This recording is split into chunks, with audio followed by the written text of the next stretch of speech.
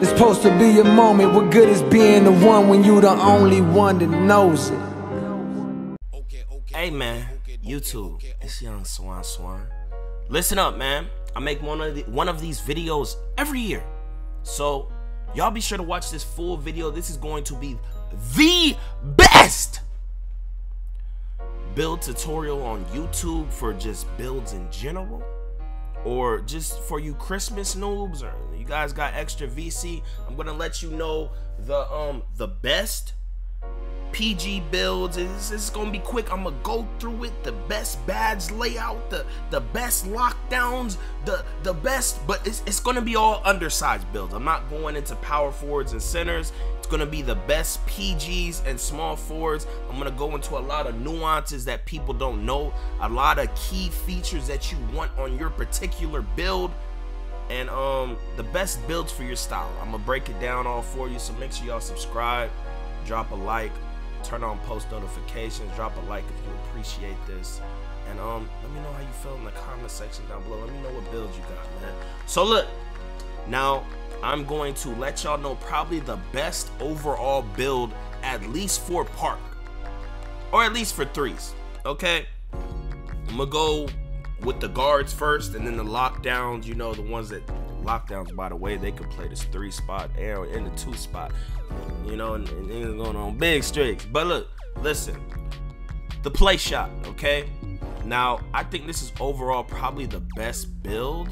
I don't think a lot of people are hip to that, and I'm gonna give you my reasons why. Now, first of all, to unlock this build, you are going to want the playmaking and shooting pie chart. Okay, it's like half and half, blah blah blah, and you get basically gold finishing badges, gold defensive, and Hall of Fame playmaking and Hall of Fame shooting. Okay, this is very good. Now I'm going over the main builds. Okay, the main builds. There's like subcategory builds, like if you do some weird stuff or you make your build worse, like a pure shot creator. It's basically a play shot. Okay, they're just slight variations, like the playmaker or the 3-point playmaker. It's basically a slashing playmaker, but it's better. The 3-point playmaker is like a lower mid-range play shot. It's just little stupid dumb names. I mean, you could search particular vids to get that name, but I'm gonna tell you how to really build it for the best overall features. Now, when you make your play shot, you want all your shooting badges. Okay, all your shooting badges. So max out all the shooting, and you're going to want to, you know, tick it down, do all that little hoopla stuff. You're gonna want as many playmaking badges as possible also. Okay, now with your finishing, very important when making your play shot. Listen very closely. Okay, you want at least 3 finishing badges, 3 through 6. Okay, a lot of people made a big mistake of having 1. You do not want to build any build like that. Okay, you need finishing badges. Okay, it's a lot of cheese with the finishing. If you ISO, you use screens, blah blah blah, you need finishing, or you are going to really lose out on a lot of possessions. And for defense, okay, now when you create your builds, bro, build it on who you play with and what you play. Like for instance, if you play 2s, you need a lot of defensive badges, so keep that in mind, and you might have to lower some other stuff, but you need a lot of defensive badges. Okay, and also, if you are just like a 3s player like me, for instance, I only play 3s. Like, I don't play 2s. And I only run with lockdowns. Like, I will not play 2K without a lockdown if I'm playing on a build like a play shot. Okay? So, if you don't always run with lockdowns, and sometimes you have to guard ball and stuff, you are going to need to have defensive badges. Minimum, you need at least 6. Minimum. I mean, you could get away with, you know, minimum 6. Okay, to be able to, you know, and you're gonna make his height around, like, you know, I say 6'5". I don't know why people make shorter builds. No shorter than 6'4". You can even go 6'6". But another key thing, you're going to want to make it to where you have your ball control on 86. You can have a higher wingspan or a default wingspan, or lower it. You really want that shooting to go crazy. And by the way, you get a +5 on everything, so you know, build them up, you know, blah blah blah. But you're gonna want him to have an 86 ball control when you actually use him to play park or whatever, and blah blah blah. But overall, I think this is the best build, because I think I mean, for fun, and it's so hard to explain. Overall, I think this is the best compy build, because Hall of Fame playmaking, you're going to be fast, you're going to get a lot of stuns, and you can double up on the dimer and the floor. I don't know. A lot of people keep saying the offensive threat's the best. I only say that's the easiest, best to use for Pro-Am and Rec, okay? If you're just using it in the park or stage, you should just make a play shot, especially if it's a comp cheesy style. You should definitely just make a play shot, because you're faster, bigger, more defensive badges, and you don't need those contact dunks when you just shooting threes all game, you know? But yeah, so let's move on to the next build. Now, the offensive threat, bro. And by the way, the play shot, make him a PG. You get more badges as PG. So just for y'all don't know, if y'all want to timestamp everything down in the comments, go ahead. Now, the offensive threat, to get this build, you're going to want to make you're going to want to pick the shooting and slashing pie chart, okay? Yeah. Now with this build, the same features as before, bro. You're going to get Hall of Fame shooting and Hall of Fame finishing on this build. It is out of the guard builds, probably the best guard build for Pro-Am and Rec. So if you play a lot of Pro-Am, I know a lot of y'all don't, but this is still a good build. It's still stupid dope for park and stuff, because Hall of Fame shooting badges, you shoot way better with Hall of Fame shooting badges. But gold badges, you can still be cash. Like, I be killing people on my slasher playmaker. But this, it dumbs down the game. It makes it real easy. So if you're not good, you can make this build. But keep in mind, to do the aggressive, you need 86 ball control. So create your build to where you can eventually get 86 ball control, man. Of course, you're gonna have to go minimum with this guy. This is the build that you have to go a little smaller or lower with. But to be honest, I would, you know, you can make them 6'5", and then at 99 get the 86 ball control, but you might have to make them 6'4". But you know, keep in mind, you're gonna need those defensive badges, at least 6. Finishing, go for like 11, 12. It's not too serious. The key thing for this is for playmaking. You want at least 15 playmaking badges on your offensive threat, and you could build everything else how you want. But also, you play twos, you know, I mean, you play threes, you could get off with not a lot of defensive badges. But if you play twos, you need defensive badges. There are other offensive threats you're gonna be playing, centers, all this other stuff. Especially y'all so stupid. Y'all make these small builds and you complain about the game and slashing, and it's dumb. You better put a lot of defensive badges on your build, bro, especially if you playing twos. You know, you gotta have it, bro. You got to. And even threes, like, you gotta put badges on this build, bro. I mean, yeah. So, very great build. Now, the slash and playmaker, I currently have this build. I'm gonna be working on a play shot, the best version for it and all that. But slash and playmaker, I just dropped this video. Y'all can go peep that if you want. The ins and the outs, best badge lineup for finishing, shooting, playmaking, defense, all that hoopla. Now, the slash and playmaker. For this pie chart, you're going to go with mostly playmaking, and then the red, blue, and green look all the same. You can get like the playmaker out of this and blah, blah, blah. Now, how you want to build this guy, you can actually make him taller than most builds.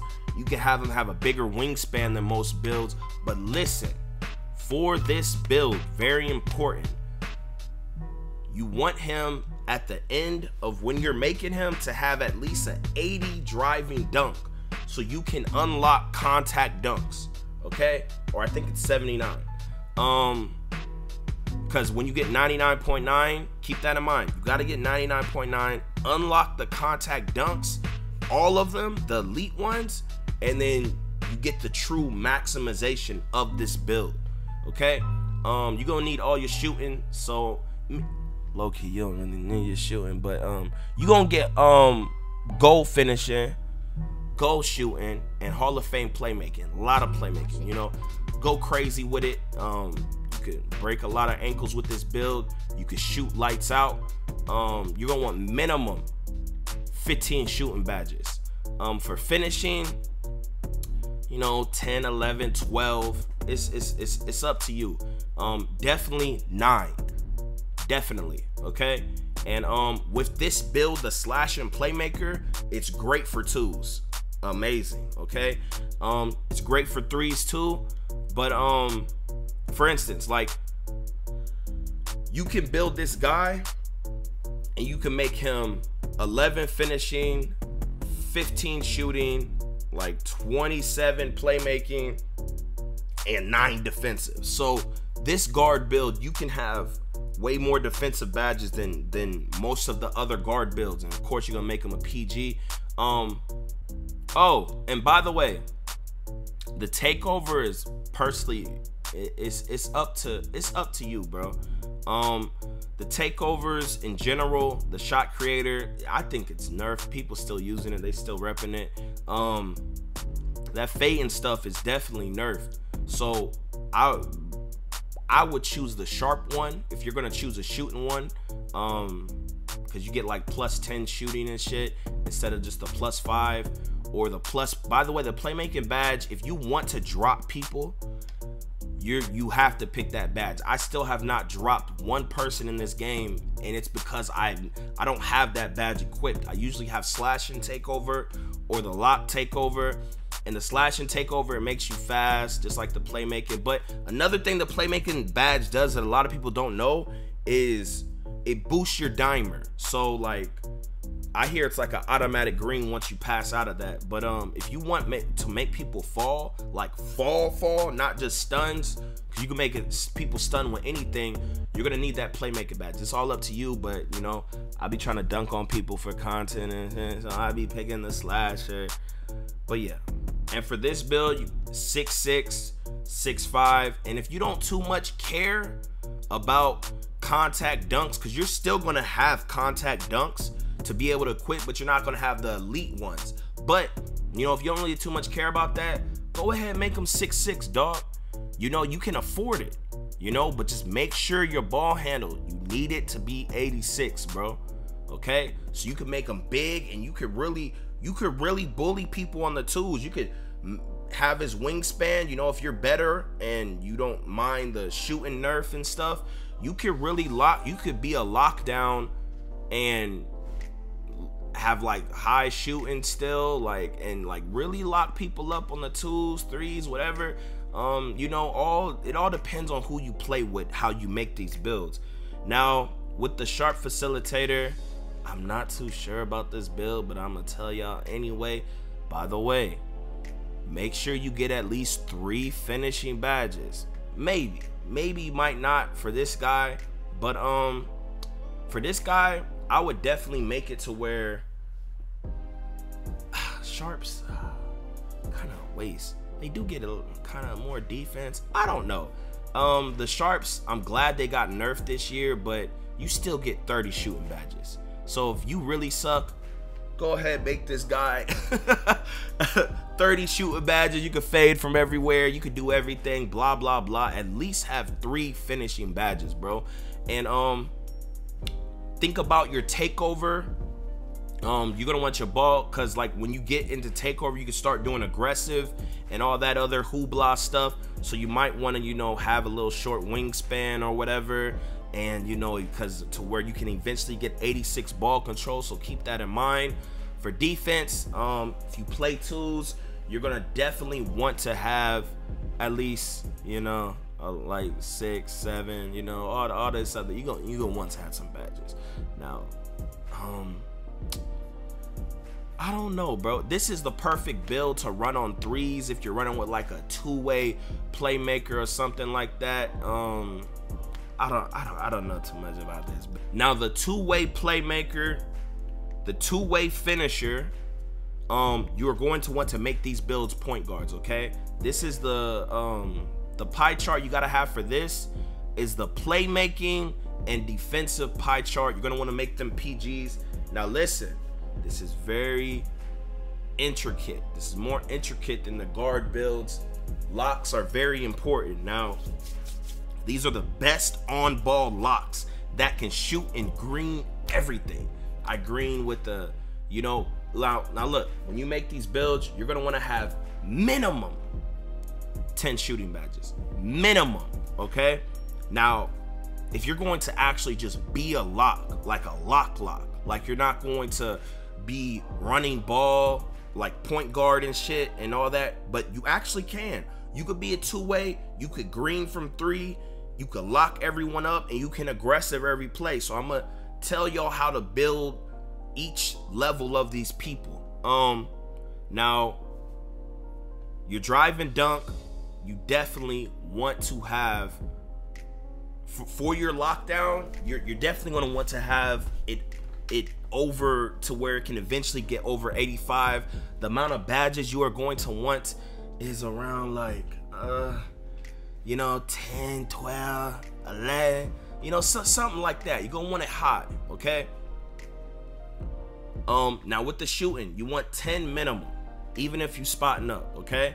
And you could green everything. Now, I'm gonna tell y'all the two-way playmaker. This is like one of the best twos builds because a lot of people, they're not used to playing lockdowns on the twos, okay? Because of how this year is, people can't run the sharp and the stretch and all that. Well, they can now, but you know, a lot of people aren't used to playing lockdown. So this is like the perfect build for the twos, bro. Like you can really hurt people because you can slash OP, guard ball OP. You're getting a lot of stops no matter what, bro. Now, your playmaking for the two-way slashing playmaker, you're gonna want to have at least 20 badges. You get that easy, okay? Keep in mind, don't go too high in your wingspan because you want the 86 ball control so you can aggressive whenever. I would make him 6'5", minimum, okay? You could even go 6'6", okay? Now, for the defensive, 19, bro. That's the, or 20. 20 or 19. You can make him 10, 10, 20, 20. Dog build, okay?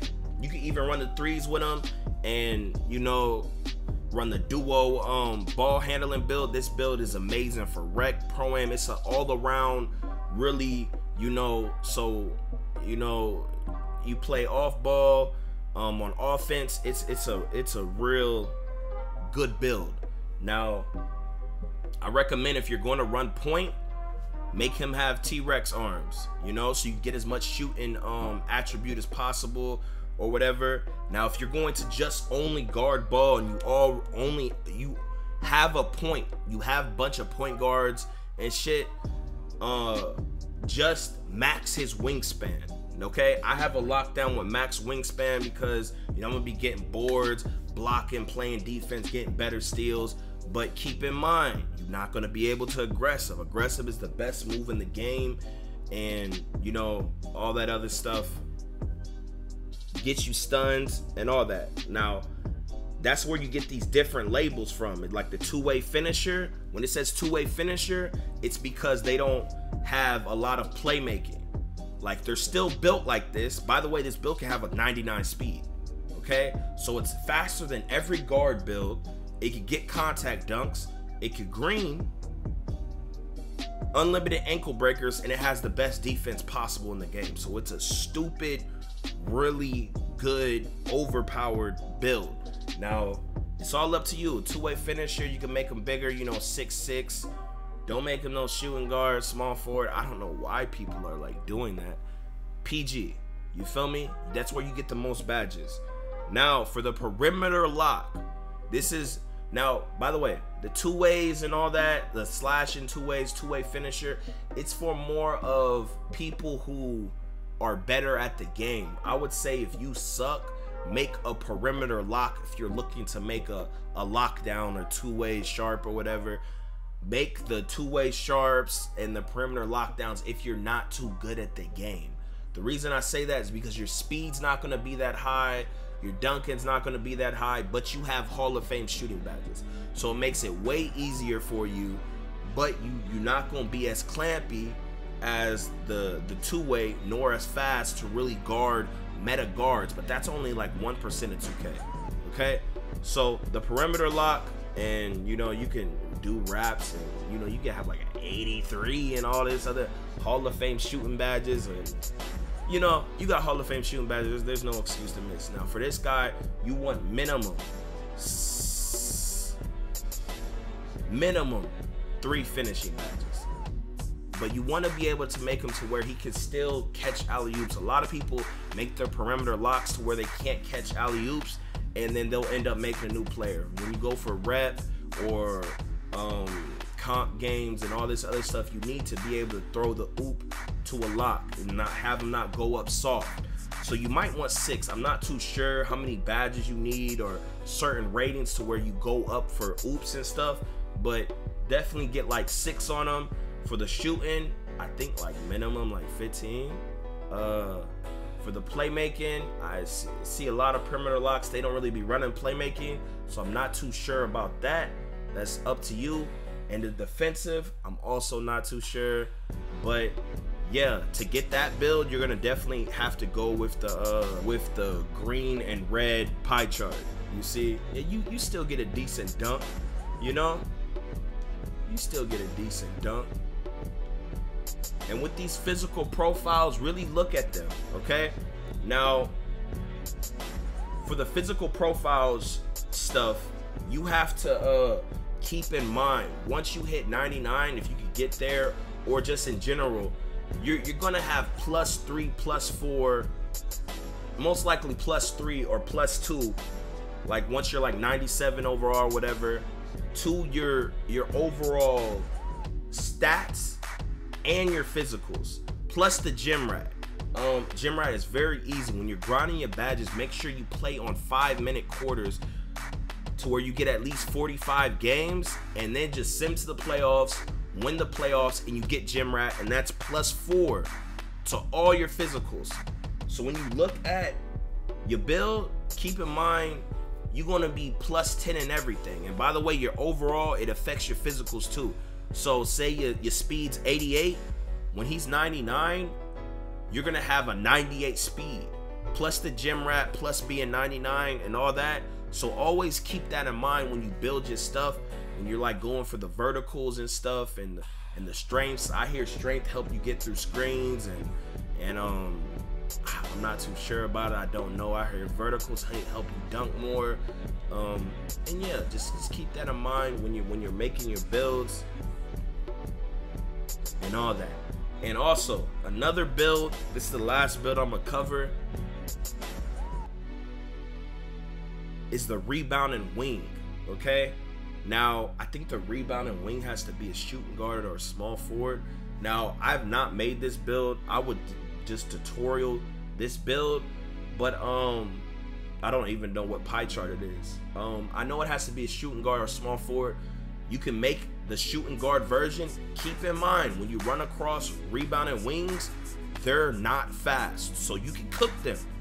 You can, if you're good, and you can get cooked. They're not as fast as the perimeter or the 2-way, but they can play some defense, and they can board, and they have Hall of Fame shooting badges. Just keep in mind, when you build this build, bro, make sure you have at least 6 finishing, okay?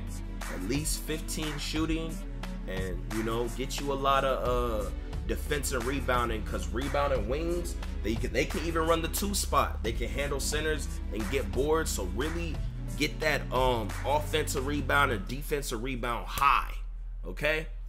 And rebound, these are all the best meta builds in the game. If you guys could timestamp everything, and if you got any questions down below, you can DM me on Twitter. Make sure y'all follow me on Twitter. Follow me on Twitch, almost 100K.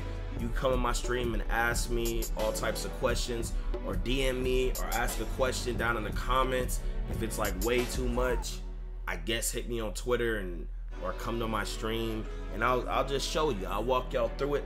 I think I covered everything. Make sure y'all share this with your friends. Give them a timestamp. Subscribe if you new. Go to the gym 7 days a week. Drink a gallon of water a day. I love all you guys. I appreciate all the love. Merch coming soon. Type second to none down in the comments if you made it this far. And I'm out this hole.